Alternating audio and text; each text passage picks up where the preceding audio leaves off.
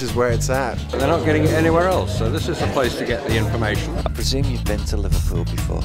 I have for 10 years so far, almost. I live here. Oh, yeah, the little boy I'm going around is my son. He's a Scouser. I've not been to Liverpool before, and it is wonderful. I'm having a fantastic time. It's going really well, actually. With a good atmosphere, friendly Scouse people. Peter Robbins. Come and learn. You'll find out a lot about it and change your life. This is the place you're going to find what's really happening. And you're from New York. My name's Ralph Ellis, so we're talking about the pyramids, megalithic architecture around the world. None of this mainstream news for you. I'm very happy to be here at the Beyond Knowledge 2009 conference. It's actually my first time in Liverpool, but great bunch of people, interesting audience, good mix of speakers, the latest news on UFOs, the unexplained, conspiracy theories. There's a lot of interest in these sorts of subjects. Are there aliens out there? Of course there are. Most of Gabrielle flew in, took possession of this material, flew back to Ramstein and didn't tell us, and it was our country. It's right out of the X-Files. We've been tracking it for about 3-4 minutes now. Chemtrails, well, Just look at the trails. These aren't ordinary vapor trails. You said looking at the chemtrails, bloody hell. They do stay around, don't they? I mean, when you start looking, Not that way. and well, they're all over. They're literally, there's 1, 2, 3. There's probably about 20 or 30 up there. I don't know how long they've been there in terms of time, but my God, there's a lot of them. I'm going to sneeze, so just give me a moment. You sneeze away, it's the chemtrails, you know. Yeah, right. And you wouldn't expect them to stay around this long if they were contrails. Do you think they know what we're up to here today? They do. They read Nexus, don't they? It's advertised in Nexus. Dave said he was reserving some seats as well, and they're all full. Marcus Allen, Nexus Magazine, publisher in the UK. Scotland Yard take Nexus, they know what's going on. Oh, you would expect them to. They say, why? Where else will we get such good information all in one place? Keep going. Just thought I'd pontificate about that, because that's another reason for leaving Britain. My name is David Truman. I suppose I organised and conceived of the whole thing and basically brought it into the physical dimension. So you're the man behind the legend that is beyond knowledge. Yeah, if you want to put it that way, yeah. I've been doing Nexus for 15 years. I first heard about it when a friend showed me a copy of the magazine, and I thought, oh, that's interesting. I'll go and get a copy of Nexus. I couldn't find it. It wasn't on sale in Britain. I found it was Australian. I went out to Australia, met the editor and said I'd like to sell it in Britain. And he said, go for it. So that 15 years later, I'm still going for it.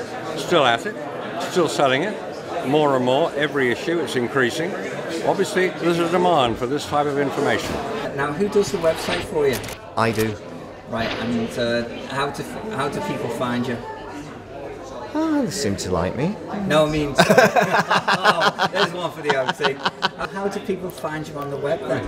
They go to www.beyond-knowledge.co.uk, which is the conference website, but it has a whole host of other bits and pieces on, like interesting DVDs of the conference. The biggest story at present is the continuing release of Ministry of Defence UFO files. Whenever the MOD release files relating to the UFO, they get tens of thousands of hits. It's the most, on the Home Office site, the UFO files that get released are the most popular set of documents to be downloaded by far, and I think that's pretty telling.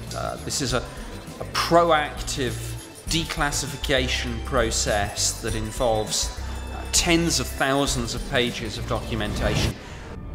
James Crabtree. And why are you here? I'm here just like a kid, knocking, like banging on the door, following the speakers that are talking about this new movement that's going on right now. Yeah, I think that's what it is. Fantastic information. And I've explained that to you and I've gone through the evidence and you're thinking, oh, that's a bit strange. Crop circles. But Alex Jones says space programs. These no-planers are total disinfo guys. Kind of like the unwritten news. They've insulted him. I heard about the event on the internet. They attack him. I was researching one of the speakers. Have you sent this information to him? And they're just lying so about he's gone completely the other way. Yeah. Got a link from his website. Didn't hit the World Trade Center, and here's why. That's like the gripper for me at the moment. Did you take the red pill or the blue pill? Yeah, the matrix. It's the whole matrix. What pill have you taken? Your matrix of illusion. What pill have you taken? Too many. My name's Myra Hurley. I am an aura photographer. This is a biofeedback camera. It picks up the electromagnetic from your hand via these plates, sends a message to the camera, and then it gives you a photograph of the upper part of your aura, which is your electromagnetic field running around the body. And then you have a little reading with it. Tell us the story behind the title of Beyond Knowledge. I didn't think of it actually. It was. Are you sorry about that? Would you like to? Yes, but the guy who actually thought of it is a poet, so he's entitled to think of these wonderful names for things. It's the sort of name, I will say, it's the sort of name that grows on you gradually, because when he first said it, I thought, yeah, okay, but it doesn't really mean anything. And then the more you say it, the more you realise that it has multiple meanings. Everything is energy, so everything has a radiomagnetic field around it, and it all produces colours because everything has a vibration. So it depends on how you're oscillating that particular day when you have your photo done to what colours you're going to produce. And we do a reading via what colours you're producing and how you're feeling and things like that. So one side of the body is your incoming energy, the other side is what you allow people to see. On your face and chest area, if there's colours trapped there, the issues that you need to address.